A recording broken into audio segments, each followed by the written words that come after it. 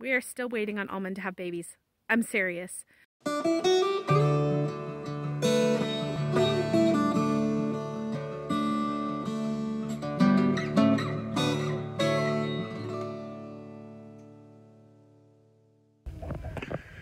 Good morning. Today's a Sabbath morning and we like to sit in bed, sleep late, have some coffee, and take it easy, but that's not what we're going to do today because we have babies being born all over the place. I think as of last count we have 7 kids and 3 lambs. I think that's right. But it's hilarious in here. We have a goat who is kidding right now, and she has no space because there's 7 other babies running around. Finally having that baby, are you? Well, not anymore. Her labor has stalled. Oh, really? Yeah. First of all, we got her up off the ground outside and brought her in here. And then when we got in here, well, there's already babies in here. And She thinks she's done? No, but she's very upset because they all are wandering around. Like, if they would lay down and if the Gemmas would leave, then... Well, it's 27 out here. I could start kicking them out. Well, yeah, I've kicked them out several times, but Almond won't stay in here because there's other babies in here. Yeah. I didn't want her birthing out there, or I think they'll freeze because it's frozen out there. And it's a little bit breezy. So if they're wet and cold and breezy, that's not good. So I want her in here. This is too many. There's too many people in here. In the And then, of course, the babies are making her upset. See, she keeps trying to, like, I'm going to eat. And then she, like, wanders away. I'm keeping hold of her. She was hiding behind me over here because the babies wouldn't leave her alone. Oh, my goodness. She was, like, pushed up against me. It was very funny. I don't want your babies born out there. Of course, I have not seen her have a single another contraction since we came in here. Yeah, we stopped it. I figured at some point you can't stop it, so, but we stopped it by bringing her in here, and she's so stressed about this. I just feel like they're going to die out there.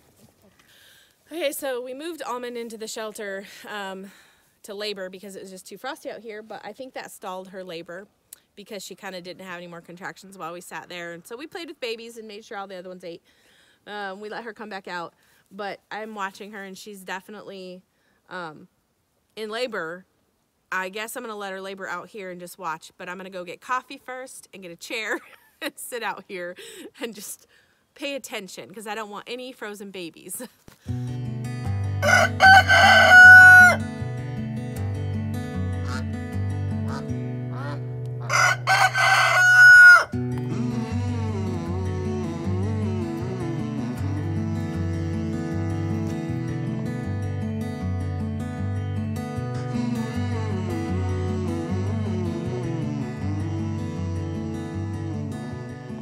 Have a contraction since we've been standing here, so I don't know.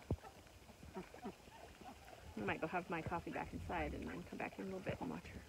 It's warming up. So I don't see her contracting right now. Well, we came out this afternoon and apparently Almond's labor has recommenced and she's actively pushing. So we're just watching and waiting. It's a beautiful day. It's nice and sunny. She's chosen a good place. It's a little breezy, which still concerns me, but well, it was a lot worse this morning.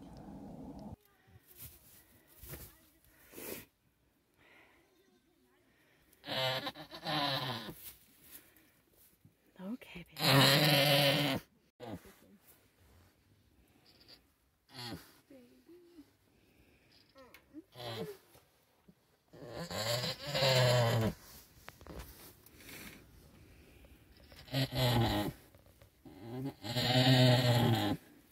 I could tell if there was a nose coming.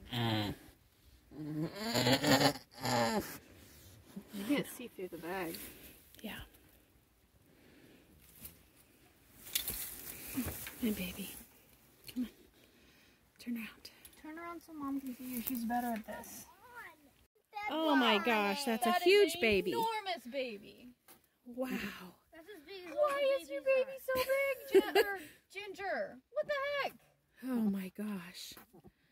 You have a big baby compared to these other little ones. It's going to look like it's 3 weeks old. Huge. No wonder it took so long. That was a huge baby. Yep. Probably. I don't think that's the only one that's in there. That's a huge baby. Right, Micah?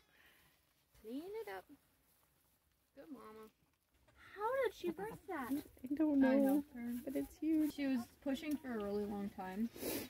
So I wanted to make sure it wasn't And breached. so we wanted to make sure that it was presenting right. So mom kind of accidentally broke the bag. She was trying to feel the hooves, but she accidentally broke the bag. And then she started to get the head out, but like I said, the hooves were kind of on one side of the head. So I went to try and straighten the hooves, and then I just, helped pull it all the way out. Yeah, I think we're going to go again. She's starting to breathe heavy. She's arched a couple times, and she does the yawning thing. Yeah. Oh no. I don't think he's gotten it by himself yet. Helped him a few times, but...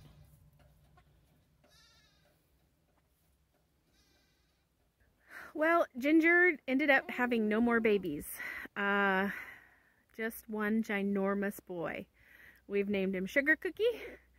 He looks just like Snickerdoodle last year. He is sleeping. We have a dog crate here that we keep the Simmons babies, Gemma's babies, and they're the oldest, and we've been separating them at night for a couple of days to feed the sheep babies that were rejected by their mama. But the babies, we leave it open during the day, and all the babies go in there to sleep, which is really cute. And basically, this kid is the size of Gemma's babies, who are like 11 days older than him. and he's bigger than babies that are 1 week older than him. So that is crazy. We are still waiting on Almond to have babies. I'm serious.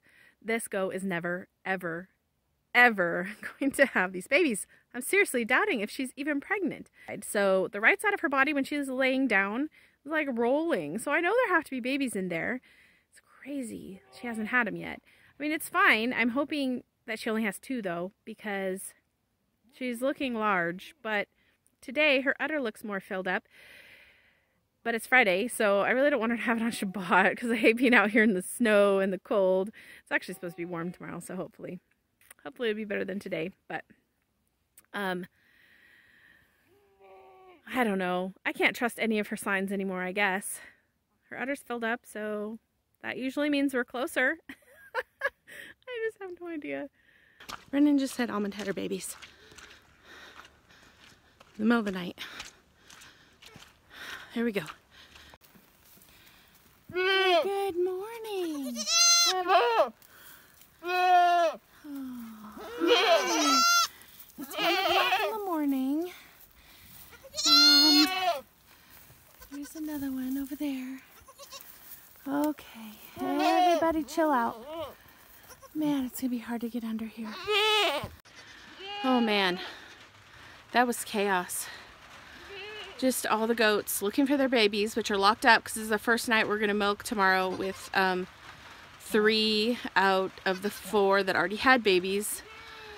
All their babies are locked up, so only Sugar is out because he's the youngest. And they're freaking out because the babies are put away. And then Almond had her babies right in the middle of that, and then she's butting everyone away so that no one touches her baby. And she's got one here she's not even cleaning off. And I think she might be having another one, which means we're going to probably have a rejected bottle baby again because she's only focused on one. Okay. You know, I didn't even check to see if that was a doe or a buck. She's cleaning one off. I feel like she keeps standing stiff, so she might have another one.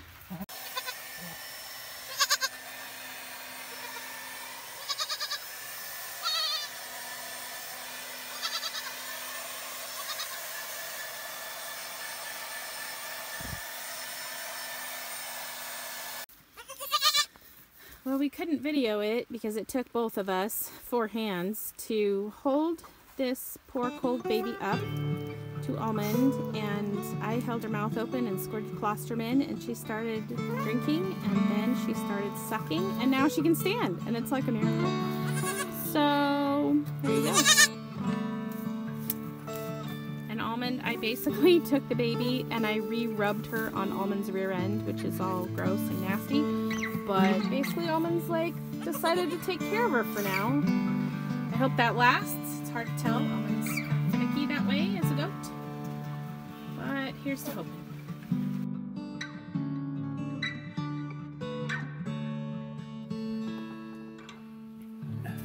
Goat kid development day 5. They don't want their feet to touch the ground. It's like a game. They jump and climb on anything they can. They jump for no reason, just to get airtime. I don't even know what the game is quite, but they just jump.